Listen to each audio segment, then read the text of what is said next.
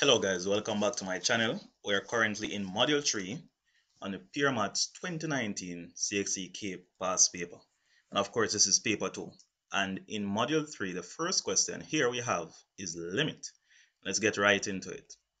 Now, it says that a function is given as f of x equal the root of minus x when x is less than 0, 1 when x is greater than 0 but less than or equal to 1, and root x when x is greater than 1. This is what is called a piecewise function. Now it says find the limit of f of x as x approaches 0 from the left. Now from the left, you know that's going to be less than. So we are looking for the function that tells me that x is less than 0, which turns out to be the first piece up here.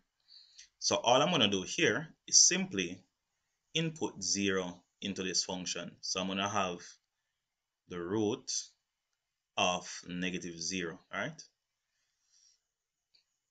Right, now 0 can't be negative or positive. 0 is just 0. So I'm just going to end up with root 0, which is going to give me 0 by itself. Right, 0 doesn't have a sign. It can't be negative or positive as it's neutral.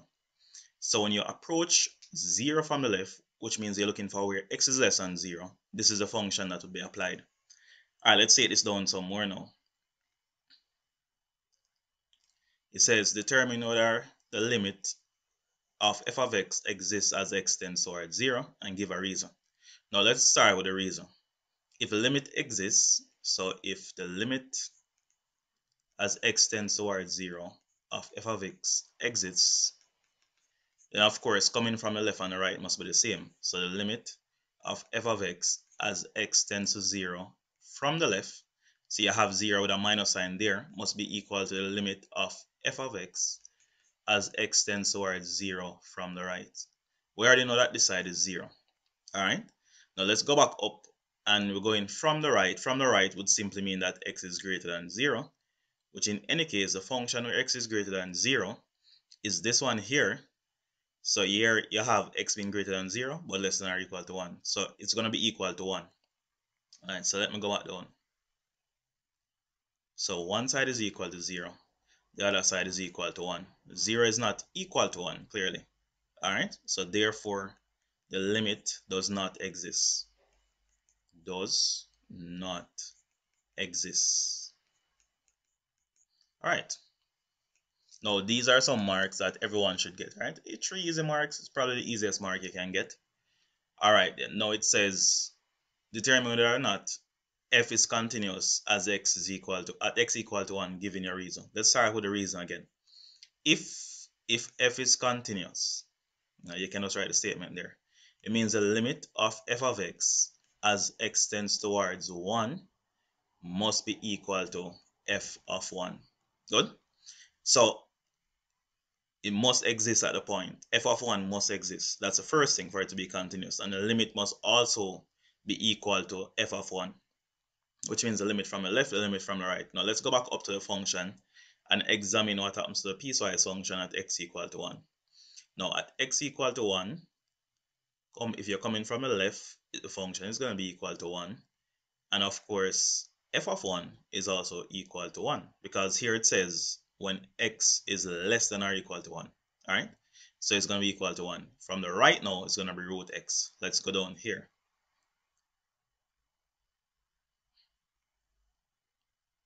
Let's go back down here. So the limit, of course, coming from the left and the right is two different things. So I'm going to have to split it up. So limit of f of x as x tends towards 1 from the left must be equal to the limit of f of x as x tends towards 1 from the right, which is equal to f of 1. Alright, good. Alright, coming from the left, we found out that this was really equal to 1, standard value. Also, we found out that f of 1 was also equal to 1. And from the right, it's going to be root 1. Now, 1 is equal to 1, which is equal to 1. All the conditions are met. So, therefore, f of x is continuous at x equal 1. Good. And there we have it. That's 3 easy marks. You never give away those 3 easy marks on a piecewise function. Pretty straightforward. Alright, part B says determine the point at which a tangent to the curve is parallel to the line 3x minus y plus 6 equal to 0. Alright, if they are parallel, the tangent is parallel, they have the same gradient. So I need to know what the gradient of this line is. To make it easy, I'm simply going to transpose it and put it in the form y equal mx plus c. Now, since the y is negative, let's bring it over. So you have 3x plus 6 is equal to y. Or y is equal to 3x plus 6. So the gradient is equal to 3. Alright, we know that. Now, we have the curve y equal x root x. To get the gradient of the tangent, I'm going to have to differentiate this thing. Alright? Now, of course, you do understand that I'm going to be using calculus in this case. Well, once we say differentiate, we mean we have to use calculus. Now, this is a product, so I can use a product rule. So u would be equal to x and v would be equal to root x, which we can change to x to the half. Now, du over dx is simply going to be equal to 1. dv, dx, you know the rule. You bring the power to the front, so you have a half. You bring back the variable, and you subtract 1 from the power, so you have negative a half. Alright? And if you want, we can tidy up this thing as best as possible. So I could write this as, I could bring this down to make the x, it becomes x to the positive half, and I could put it back as a root. So I could say 1 over 2 root x really. Alright? Now, dy dx is equal to, and of course, to make it easy to remember, we're going to go like this. So this way first, v du over dx. So I'm going to have x to the half plus, we go this direction next, u dv, so which is going to be, well, we can just say x over 2 root x. Alright, good. Now, of course, knowing what's going to happen here, I might want to tidy this up as best as possible. Alright, so let me put this over 1. My LCM would be 2 root x. 1 into 2 root x is going to be 2 root x. Now, 2 root x times x to the half. This is really root x as well. Let me just put that in there so you really understand what's going on. This is the same thing as root x, or x to the half. Now, when root x multiplies root x, the root is going to cancel out. Alright, so I'm going to have 2x. Alright, what about over here? This into itself is just going to give me about that. So you're just going to end up with x there. So this is really 3x over 2 root x. And by laws of indices, I can make this simpler. Alright? By saying, since the bases are the same, the x's are the same, I can go down some more and look at what I'm going to do. I'm going to have 3x over 2x to the half. By laws of indices, you divide two things with the same base, you subtract the power. So I'm going to have 3 over 2x to the half. Good. Now we can say perfect. Now go back up to where we want the coordinates, where the gradient of the tangent is the same. So since we have the gradient function, we're simply going to equate it to the gradient that we have over here, which is 3. So we're going to have 3 over 2 x to the half is equal to 3. Alright? So we can cross multiply 2 times 3 is 6. So 3x to the half is equal to 6. X to the half is equal to 6 over 3. What do I do to get x? Alright, so I'm going to have x to the half equal to 2. And so in order to get rid of the square, or the square root, or the half power, we're going to have to square both sides. So x is equal to 4. Now, once you have the x value, we can find the y value by simply going back to this here. So y is simply going to be equal to 4 root 4. Alright, coming down. Alright, so y equal to 4 root 4. And the 4 root 4 is simply going to be, the square root of 4 is 2. 4 times 2 is 8. So I'm going to have the coordinate being 4, 8. And what did the question ask me for? It says, determine the point at which the tangent is parallel, right? Once the tangent is parallel, the gradient must be the same. So the point would be 4, 8. And that's the end of that question there. Alright, question C. It says a function is given as y equals sine square cos of cos x. Show that the x coordinate of a stationary value y are this and this. Okay. So what happens at the stationary point? At stationary point,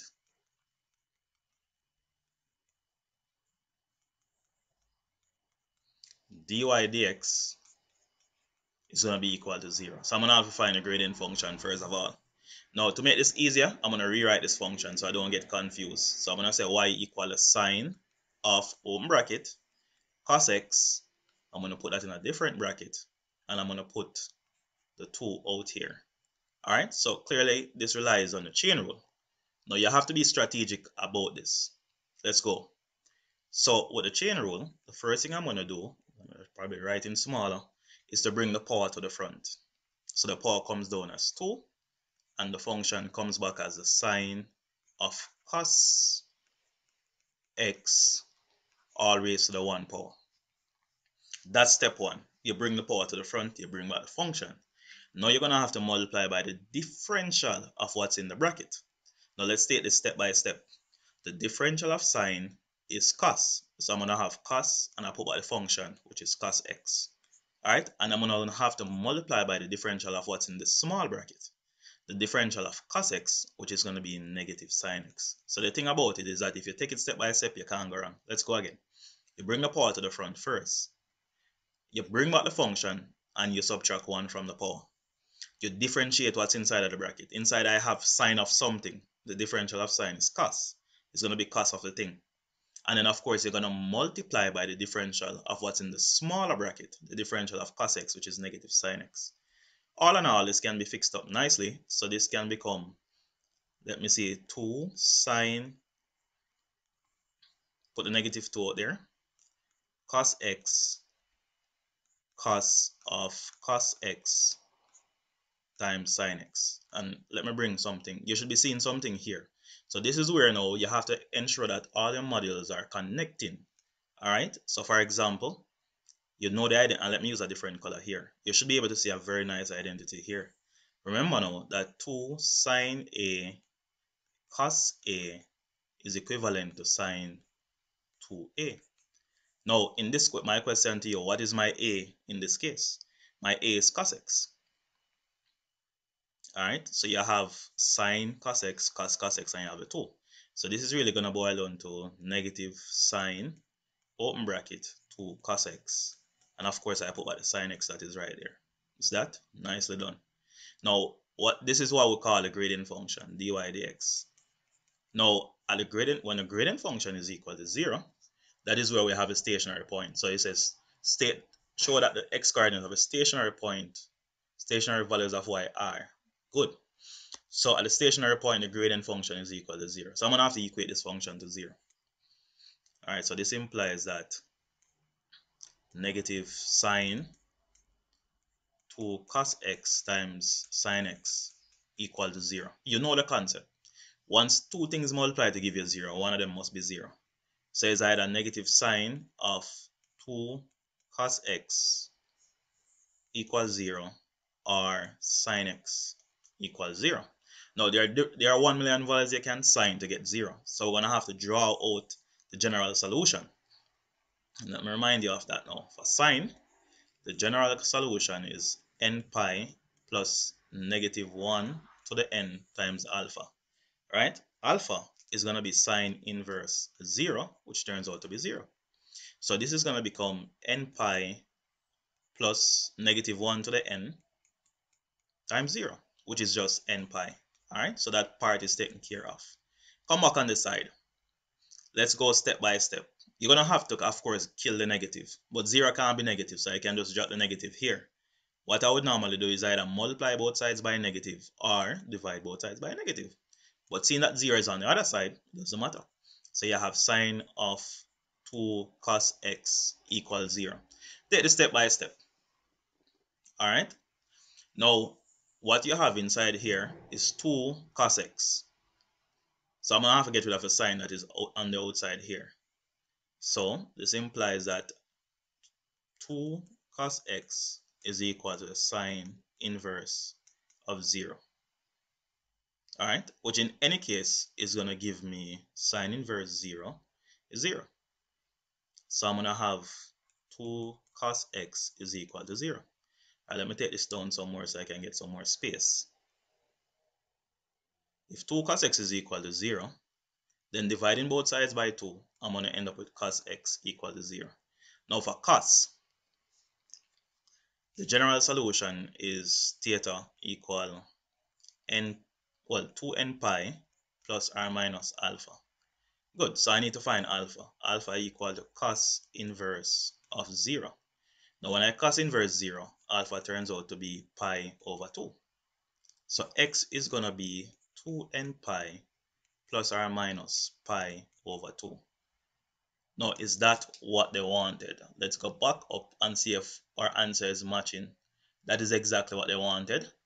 What they did is to write the pi first. So you have plus r minus pi over 2 plus 2n pi, right? And you write a statement there. So therefore, as a final statement, x is equal to n pi or plus r minus, they write this first, pi over 2 plus, oh my, I left out the n, plus 2n pi. All right, there goes your two solutions. Okay, determine the nature of the stationary value at x equal n pi. All right, now to determine the nature, I'm going to need a second derivative, all right? So I need d squared y over dx squared. So I'm going to have to go back for dy dx. Now, dy dx, according to what we have, let me go back up so we don't miss it. We found dy dx to be negative sine 2 cos x times sine x. So let me go right here, put it back right here. Negative sine 2 cos x times sine x. All right, so I'm going to have to apply a product rule here along with the chain rule. So all of this would be u, and this is v. Remember, you can't split the sign away from the 2 cos x because this is sine off. So it's like a complete function by itself. All right, let's go down and try to maneuver this now. So let me separate them. I'm going to say that u equal negative sine 2 cos of x and v is equal to sine x.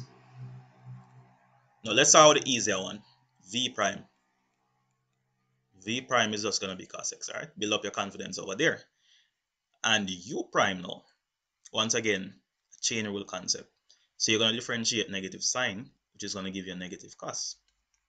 And you put back the 2 cos x multiplied by now the differential of what is inside of this bracket here. Now when I differentiate 2 cos x, I'm going to get negative 2 sine x. All right, good. Let's make this simpler. This negative that is right here can come to the front. So I have negative 2 cos of 2 cos x times sine x. All right, let's tidy up this thing now. We're almost there. So I'm going to say that d squared y over dx squared is going to be equal to, all right, remember the direction as we go this direction first. So you have negative 2 cos x 2 cos x times sine x is sine squared x, right? Sine squared x plus we go this direction next, where you're going to have the sine of 2 cos x times the cos of x. All right,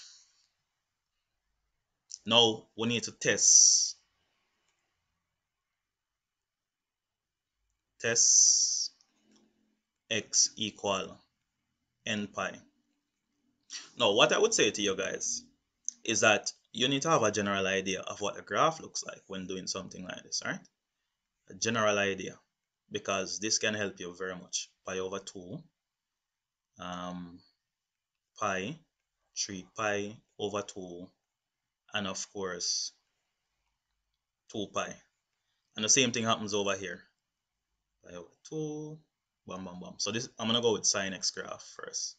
All right, so remember the sine x graph now, it starts down here, comes up to 1, go back down, come back up, and if you were to continue this, you'd realize what would happen. Right, now the graph of cos x.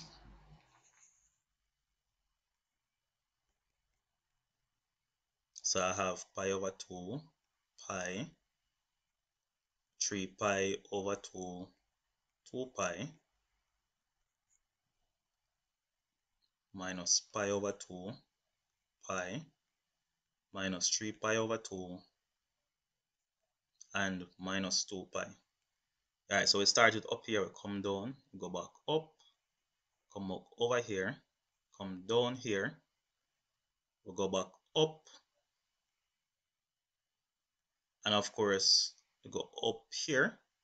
And then of course if you were to extend this graph, alright, so 2 plus, alright, so we're going up by pi over 2, right?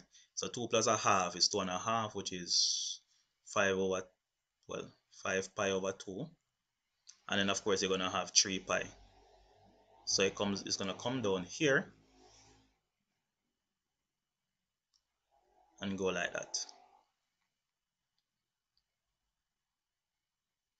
Good. So let's see what happens. Alright, so we have the two graphs. I'm going to need some more space now. Let me test n pi. But the difference now, here's a problem now. Clearly I can see that from, alright, let me also put an next piece of the sin x graph so we understand this very good. So you're going to have 5 pi over 2 and you're going to have 3 pi. Alright, so it goes up, come back down right here. Alright, so now let's go down. We're going to take the n pi now and put it into the function, but there's something unique about n pi. Look at the cost graph. On the cost graph with n pi, you realize that when n is odd, see I have a maximum down there, it's down at it's minimum rather, it's down at -1. But when n is even, you can see the difference. Alright, so even if you continue, you keep on seeing that. And remember, whatever happens on the left also happens on the right. So we're going to have to separate it out into odd and even. When n is odd, when n is even. For the sine graph, at every n pi, you're going to get 0. So sin x at n pi is strictly 0, as you can see. Right there, right there, right there. It doesn't matter whether odd or even. So let's go down now. I wonder if I'm going to have enough speed. All right, let me see if I can do it over here. When n is odd. All right, so you're going to have -2. All right, there shouldn't be an x here. I think I have a little error right here. So it's -2 cos of. Let me go up to ensure that that error isn't repeated. Go up a bit.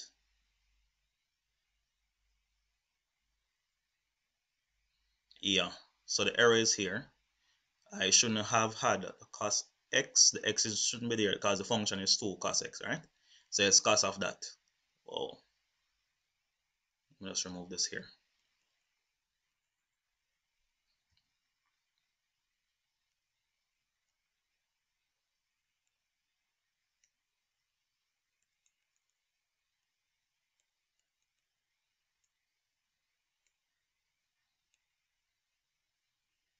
All right, so let's take this out.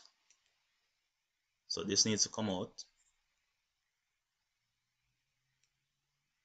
So it's cos of this, right? Cos of this. All right, good. Let's go back down. So you have to be very careful when dealing with this thing. All right, so I'm down here now. So when n is odd, I'm going to put it inside of this.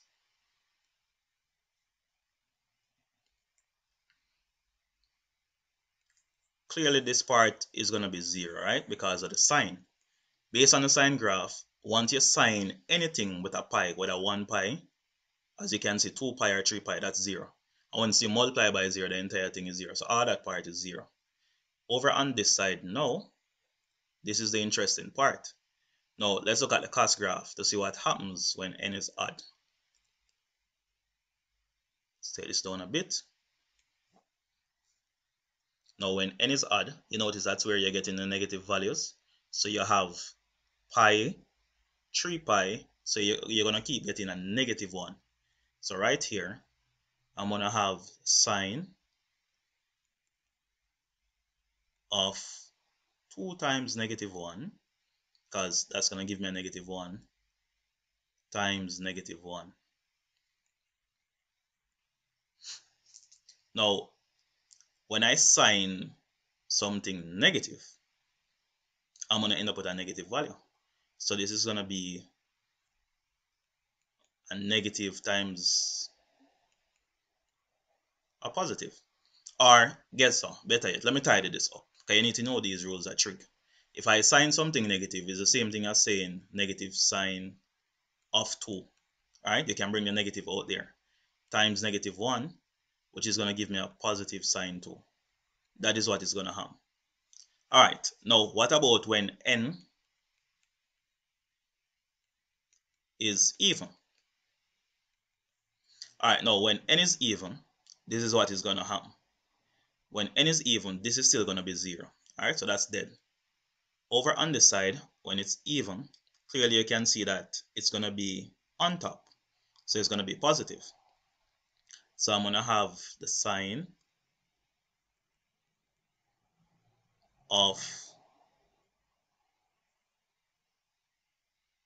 this is just going to be 2, and then times, when it's even, it's also positive, so the cos of it is also going to be positive 1. So I'm just going to end up with sine 2. Now, since this thing is actually greater than 0, in both cases it's greater than 0, we can outrightly state, we can say since d squared y over dx squared is greater than 0, x equal n pi produces a minimum turning point.